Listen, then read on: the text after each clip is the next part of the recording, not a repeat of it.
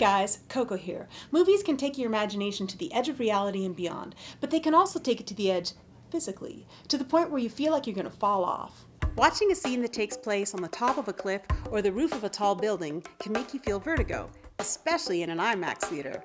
But if you're nowhere near the real edge, the screen is at least 20 feet away, what makes that happen? What makes you believe you're gonna fall? Well, actually, it's quite simple. It all comes down to viewing angles and how they register deep inside your eye. The human eye contains two types of photoreceptor cells, rods and cones. The cones are part of your central vision and allow you to focus on detail. The rods are important for your peripheral vision. They're critical for sensing motion, and it's that sense of motion that contributes to the feeling of falling out of your seat. The average human has a horizontal field of view of 180 degrees. The central vision makes up quite a small portion of this field. As you move away from the center, you gradually start to lose the ability to see detail and shape.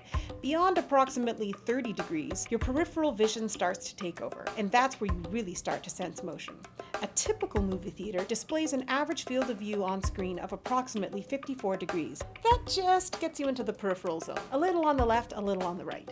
In an IMAX theater, the screen is positioned closer to the audience, it's slightly curved, and spans from wall to wall and floor to ceiling. These are elements of IMAX's theater geometry, designed to increase the angles and open up the field of view to an average of 70 degrees.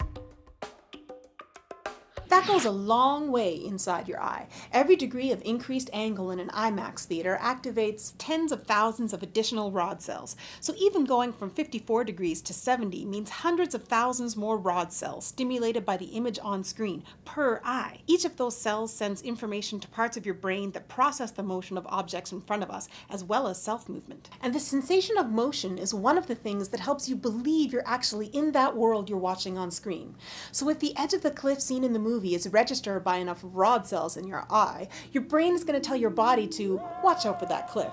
And when you combine IMAX's theater geometry with their incredible sound and super sharp images, you get one seriously intense and realistic experience. Have fun at the movies.